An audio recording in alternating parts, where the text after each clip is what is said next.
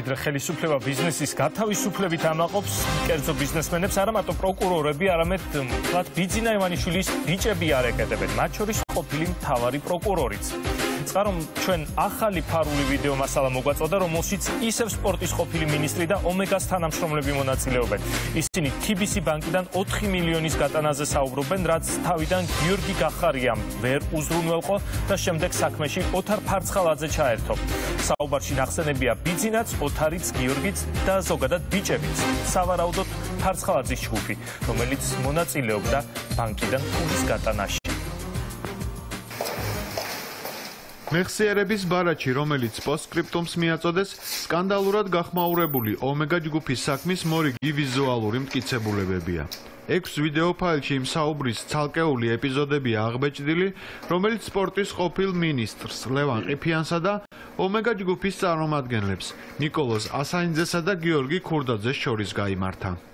მე ხო მაგას მე იმას რა მოვუყო მე მახსოვს მაშინ მე ზადას უთხარ მე ხო ადექი ზადა და მიდიმენკი დაუჯეთ ოთარი და ელაპარაკე რა და ასე თუ ისე მე გავყოფილი მაქვს თავის შარში და ის პრობლემები რომელიც იყო შექმნილი და რომლებიც მე ეხლა ვიძინამაში შენიშნა მითხრა რატო არ მოხდა ჩემთან რატო მიხვდი სხვაგან რატო ისა და ასე ვთქვათ მე ავიღე ჩემ თავზე ეს უძა საიდან როგორ უნდა საქმე ეს ამბავი არ ვიცი ახლა დამირეკე შენ და მithქარი მივედი პრემიერ-მინისტრთან და უთხარი რომ ესე და ესე და პრემიერ-მინისტრი ავარდა ეკა და უთხრა ესე და ესე რომ რაღაცა ეს ესო რა შენ რა სპანიკო ესო ყველაფერი ესო თარი მიგდა ეს მითქა ყველაფერი არა ჯერ ოთარესთან ხონდა რაღაცა ზოგადად მე რა ჯაბულობა უთხარი იმიტომ რომ რა დინამეთი შენ მეგაზადა ერთად მივედით ზაზას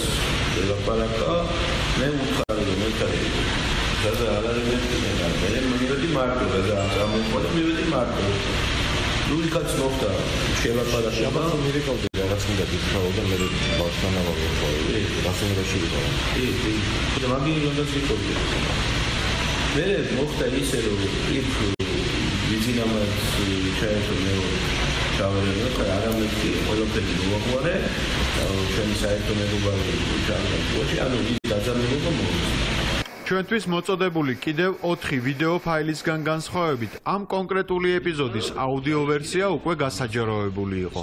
მიუხედავად იმისა, რომ ომეგა ჯგუფში შემავალი კომპანია ოჯითის დირექტორი ნიკოლოზ ასანიძე ლევან ყიფიანთან შემდგარ მსგავსი შინაარსის საუბარს ადასტურებდა, აუდიო ჩანაწერის გამოქვეყნების შემდეგ მისი ავთენტურობის მიმართ ქართული ოცნების დეპუტაცია სკეპტიკურად იყო განწყობილი. ჩემთვის პირადად ეს ყველაფერი არის ძალიან არასერიოზული და მე მგონია რომ ეს არის იმ შავი პიარის ნაწილი, რომელიც სამწუხაროდ ქართული ოცნების წინააღმდეგ არის აგორებული. შესაბამისმა უწყებამ დაადგინოს არის თუ არა ასეთი ჩანაწერები ავთენტური, იმიტომ რომ ფაქტია ის ინფორმაცია, რაც ამ ჩანაწერებიდან მოდის, ზოგ შემთხვევაში საერთოდ კრიტიკას ვერ უძლებს, აშკარად ჩანს მოდელირების და რაღაც უნიჭო დრამატურგიის ელემენტები.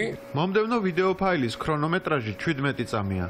ჩანაწერში ლევან ყიფიანი ბიძინა ივანიშვილის სახელს ახსენებს და ომეგა ჯგუფის წევრებს ესაუბრება ბიჭებზე, რომლებმაც TBC ბანკიდან 4 მილიონი ლარის გატანის ოპერაციაში მონაწილეობა მიიღეს.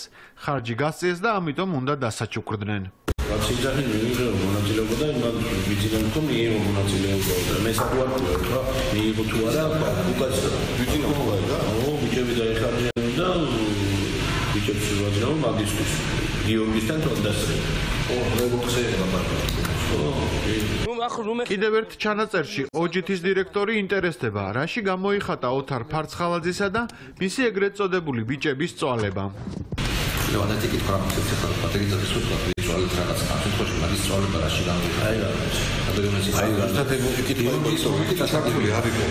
ჩართული იყო გიორგი იყო ჩართული თქვა ხო იმაზე პირველ ეტაპზე მაშინ გიორგიზე უნდა გამოყოფილიყო თქვა რაღაცა ახლა გამოყოფილი და გიორგიზე უნდა ყოფილიყო რაღაცა ახლა გიორგიზე არ ყოფილა და არ იყო მიცემული ეს თანხა ეს რომისად როგორ ჩართვალა ალბათ იმან ისე ვინც იყო ჩართული იმას უთხრა რომ აჰა ძმაო თქვენი ეს ფული რაც არის აი ეს ფული იყოს თქვენი ყიფიანის ამ განმარტებით ირკვევა, რომ გახარიამ, რომელიც ბანკიდან თანხის გატანის პროცესში მონაწილეობდა, დავალება ვერ შეასრულა. ამიტომ ბიძინა ივანიშვილის მითითებით ყიფიანმა საქმეში ოთარ ფარცხალაძე ჩართო. ასე შემდეგ. მოდი რა, ვისთან შეიძლება დავიჭირო საქმე? ხო. მითხრა რომ დაიჭირე ამასთან. ესე ბონუსი ყოლაში. ან ბიძინებთან. კი. ოთართან დავიჭერე მეთქი საქმე შესაბამისად. თუ ეს საქმე გამოსვლადია და გაკეთებადია, თუ გააკეთებს, ოთარი გააკეთებს. აი ეს იყო ბოლო ჩვენი შეხვედრა. მეხუთე ეპიზოდში TBC ბანკიდან ფულის გატანის დეტალებზეა საუბარი.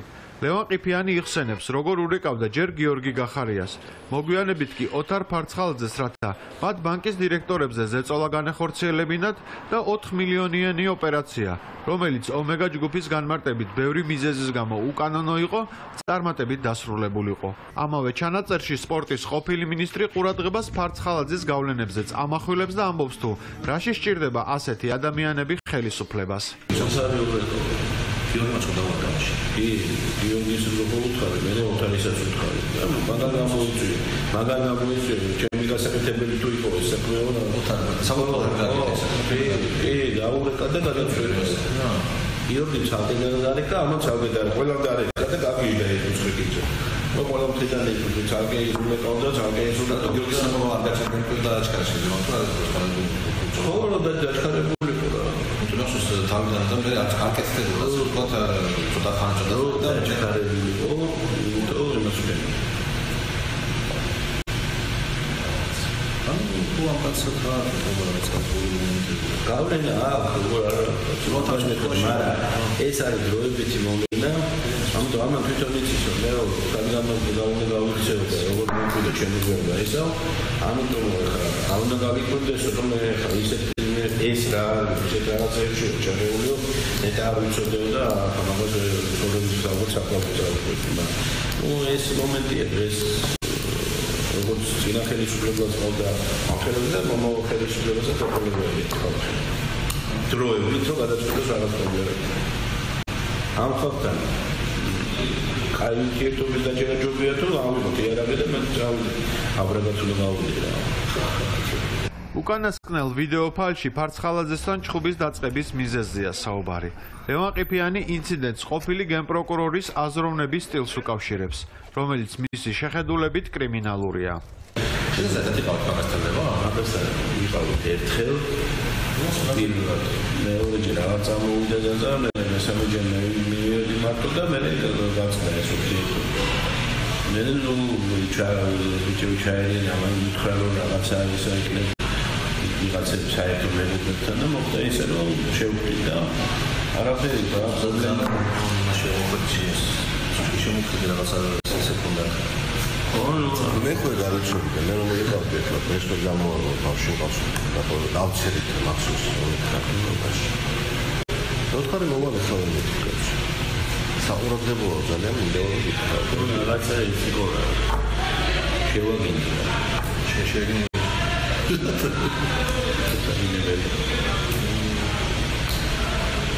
ეგრეთი მაგა წავიდა უცებია რამე კატაბრა პოლოთორება რომ შეგინდა შეიძლება შეგინდა საერთოდ ისე და აუ კაცები ვარ და ეს ტიპები არიან ცირებელია და საერთოდ რომ მეგონი შეშორებს შეჭა როცა პოლიციელი ხარ მერე რელიგიჩი ხარ მერე პროკურორი ხარ და მე როცა კიდე პროკურორი ხარ და რელიგიჩი ხარ ეგრეთიდან გაახდები. ყოფილ გენპროკურორსა და ყოფილ სპორტის მინისტრს შორის მომხდარი ფიზიკური დაპირისპირების თაობაზე ბიძინა ივანიშვილი რომ ინფორმირებული იყო, მან ჟურნალისტებთან გამართულ შეხვედრაზე პირადად დაადასტურა. მსგავსი, რასაც გაბუნი ამბობს, არაფერი არ იკითხება, გარდა იმისა, რომ ლევან ყიფიანი მივიდა, მას შეაგინა და ოთარმა მას დაარტყა. რაც ის იცოდით ამის შესახებ? სარდაფი არ აქვს მაგას მნიშვნელობა, რის შესახებ იცოდი, მთავარი ესაა. როგორ არ აქვს, ამას აქვს ძალიან დიდი მნიშვნელობა. თქვენ ესე იგი იცოდით იმის შესახებ, რომ ფარცხალაძემ ყოფილი მინისტრი ჩაიყვანა სარდაფში და ცემა. სარდაფი რო არ ჩანს აქ. ფარული აუდიო და ახლა უკვე ვიდეო მასალის გამოაშკარავების მიუხედავად, რომლებშიც ბიზნესზე სავარაუდო ზეწოლის არაერთ ფაქტზეა საუბარი, საზოგადოებისთვის ამ დრომდე ბუნდოვანია. გეგმავს თუ არა პროკურატურა ეფექტური გამოძიების დაწყებას ყოფილი მაღალი თანამდებობის იმ პირების მიმართ, რომლებიც ომეგა ჯგუფის საქმეში ფიგურირებენ და რომელთა ქმედებებშიც კრიმინალის ნიშნები აშკარაა.